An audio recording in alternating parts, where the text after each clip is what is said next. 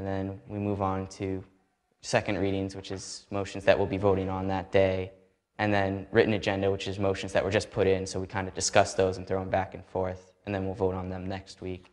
And then there's open agenda, which, you know, if there's an issue that wasn't in the written agenda, anybody can bring up, so you can say pretty much anything on the floor. Of other parenting styles at all? I think what frustrates me about other parents is when they think that they know better than their kids. That this life is about, radical unschooling is about trusting your children and their choices and knowing that they know what's best for them, not us. I totally trust them in whatever they want to do. And it frustrates me when the other parents are mean to their kids through punishing them and treating them like crap. I mean, everywhere you go, you see it. You see parents hurting their kids verbally, and it's so okay in our culture, but it's not to us. So we're definitely paving new trails living this life of respect with our kids. We have no... And when that's over, we're adjourned. It's exciting and it's interesting, but the reason that it's the most interesting to me is because I really care what's going on in school. I mean, a lot of people, when there's something going on in JC that they think is important, will go to JC, and the same thing with school meeting. And I think it's really, really great because I learned a lot from being JC clerk, and I am learning a lot from being school meeting chairman, and the whole process is one of the things that people benefit most from at this school. Is there any discussion of the results? While in Britain, Montessori is only now beginning to widen its association beyond the private sector. There's a huge level of misunderstanding about Montessori. People think that we are a sect. They also believe that it is education for rich kids. Britain has got such a strong ethos of private education, and we had no funding for preschool education until 1998 or 99. I mean, you know, early years are a relatively new addition to the educational system. So in Britain, inevitably, Montessori could only develop in the private sector, whereas I think that there's a very strong sense of social justice in Holland. Actually, she was born and I named her Dakota. When she was around 3 years old, she said that I don't feel like a Dakota. That's not me. That's not my name. My name is Tiffany, and I want to be called that. And she's 10 now, and we respected that for 7 years. And we're legally going to change her name when she's ready, whenever she says. We're happy to do that. Tiff wears a wig because she feels more herself when she has her wig on or her hat on, and we've always respected that. What hasn't happened, apart from, say, Holland and the States, is that it's got embedded into the state systems so much. But I think that we're now in a situation where that seems to be happening more and more.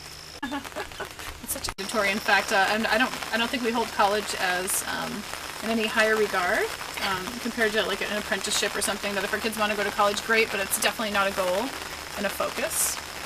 It's only a choice for them. Right, and with the internet nowadays, you know, learning can happen right at your fingertips, so you don't need to go anywhere to learn. And there's this whole movement called Uncollege, where you know, people are sharing that you can learn just as much at home or, you know, out pursuing your interests, you know, through different resources that are available. That college is really just a money trap, and our kids never have to get sucked into that if it's not something they want to be doing. Okay. Yeah! And we're the Martins.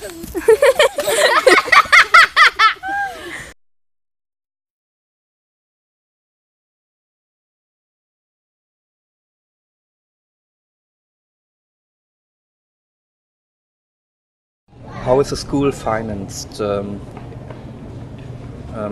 it only by tuition or also by public funds? No, the Sudbury Valley School is financed entirely by tuition. Rules about our kids' appearance. We want them to be authentic and dress like they want to dress, and if they want tattoos and piercings, we totally support that. We have tattoos ourselves. We have, what, 6 tattoos between us? Yeah. So, no. Well, they're too young for tattoos, but Devin has his ears pierced. The girls have their ears pierced. Yeah. And they can dress however they want. Devin makes his own clothes. Greenwood is a private school and is tuition funded, so the state leaves us alone and lets us be able to do these. How is your school financed? Completely by the parents and by donations. We, as we said, have no support from the government. Where do you get your money from? Tuition. We're tuition supported. We have, Sudbury Valley makes a real point of being completely tuition supported. because they want to have complete autonomy and they want only to be accountable to the families who are at the school and not to a grant organization and not to public, to the government.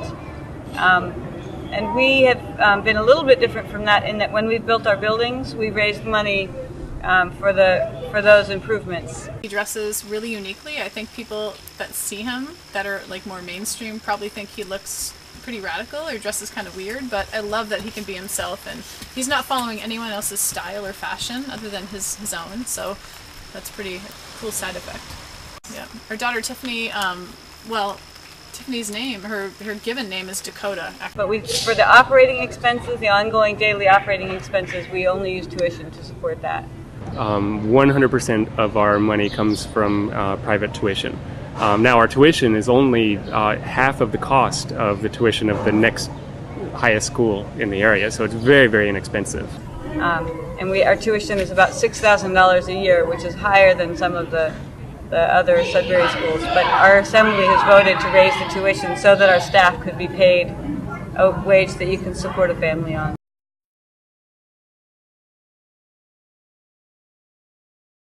And if you put it into perspective as well with the other private schools in the area, only the church-run schools are less than we are. It's not unusual for students in the area to be parents to be paying $15,000 to $22,000 for a private school. So we're a pretty good deal.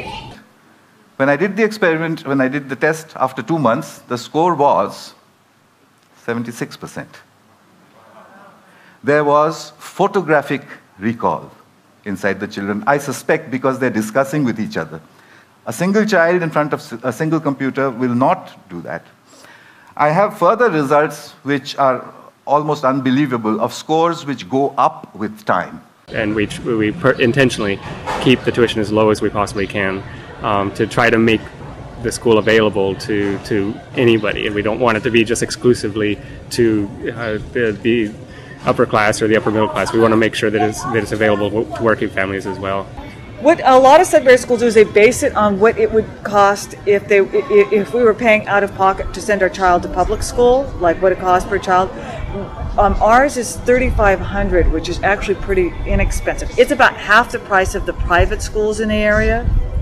One of the reasons why I chose it initially is because we could afford it. I also sort of figured it out, like the schools are open from 9 to 5 p.m. Most schools, the public schools might be free, but they charge for an after-school care program. When you look at the cost of tuition for our school, it's actually not that much more than if I had her in an after-school care program till 5. Besides, it amounts to littering. John, how do you plead to littering for drawing? Guilty. Haru? Guilty. Lillian? Guilty. Alright. Alright, all in favor of giving them all outside pickup next available 4 days? All in favor? All opposed? Motion passes. Whether you are a single parent having a child with minimum wage or you're a single parent child having multi-million dollars, both should be able to come to the school. There are some very, very, very poor families that stuck over the school, and if they can't afford it, then we really try to give them as much of a scholarship as possible. Some families that have more than one student have 1 or 2 complete scholarships. We want our students, but we're hoping that it won't be a problem, that people use that as a claim against us. Sudbury Valley is unimpressed by moves towards greater personalisation or negotiated learning. It has to be all or nothing. It's still patronizing. As a matter of fact, it's worse than the most traditional and rigid of the other schools. Traditional schools that are rigid, at least 90% of the people who go there hate them and they know the enemy. A school that is allowing you to have a little bit of freedom, seduces you into thinking that the little bit of freedom where you're really being manipulated is the real thing. And that opens you to being manipulated all your life. In Israel, but we don't think it's true. We really want to have a school that's as diverse as possible. That's been one of our big struggles, I think. So if somebody can't afford to send his or her child to Sudbury Valley School, is there any possibility that it can go to Sudbury Valley? Is there anything like scholarship? We have something called the Emergency Tuition Loan Fund that was started probably 7 or 8 or 10 years ago. And the purpose of that fund is to allow a student that's already been attending the school to continue to attend the school if his family should have some kind of financial hardship. The Sudbury Valley model has been adopted at more than 30 other schools, mostly in North America, but also on a smaller scale in Denmark, Holland, Belgium and Germany. Nowhere is it considered the soft option. It's the hardest school to be in, and you ask the kids and they'll tell you it's the hardest. Okay guys, it's Reed here.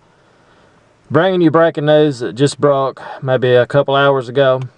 Shane Bohannon has been dismissed from Louisville, from the basketball program, and it looks like this time it's for good. Society which we can't even imagine. And that whereas 100 years ago what children needed to do was to learn what adults already knew before them, we now have to prepare children for totally unforeseeable circumstances. So showing them how to do something where we know the answer is not the answer. We're trying to educate children now so that they can find answers to questions that we haven't even thought of yet. So after Shane Bohannon made the same mistake over and over and over and over,